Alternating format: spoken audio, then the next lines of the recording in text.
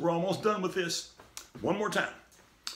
This is a continuation of the stuff we discussed in the other video about this alternative method for using the V over T times C equals R formula.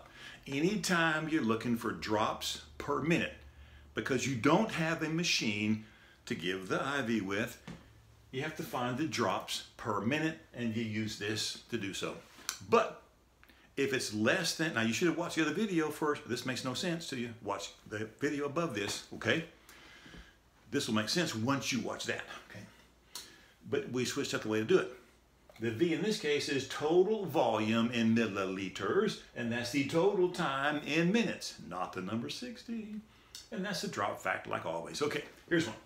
I'm going to give 40 milliliters of some medicine, IV fluid, in 20 minutes.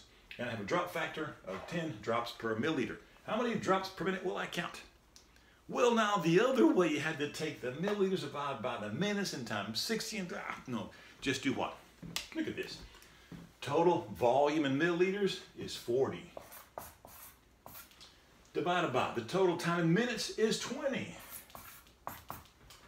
The drop factor is 10.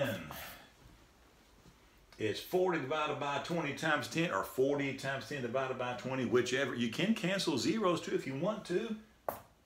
My goodness, answer 20. Let's see, let's prove that to you. I can take 40 to do it the original way, times 10, then divide by 20. Answer is 20. Or with the canceling zero thing, you can do this divided by this times this, or this times this divided by this. Either way, it's the same thing. 4 divided by 2 times 10, again, 20. That's simpler. It's so much easier. Let's go real fast. Quick like a bunny rabbit. Okay. Total volume, 25. Divided by the total time in minutes, 35. Times the drop factor of 15. 25 times 15 divided by 35. The answer is 10.7, which of course rounds off to 11. Nearest whole number. Or to prove it to you, you can do this divided by this times this, or this times this divided by this. Whichever one you do doesn't matter. Let's do 25 divided by 35, then times 15. It's the same answer. What an amazing thing. Well, again, that was fast. But here's the deal. Use this when it's less than 1 hour. It's just quicker.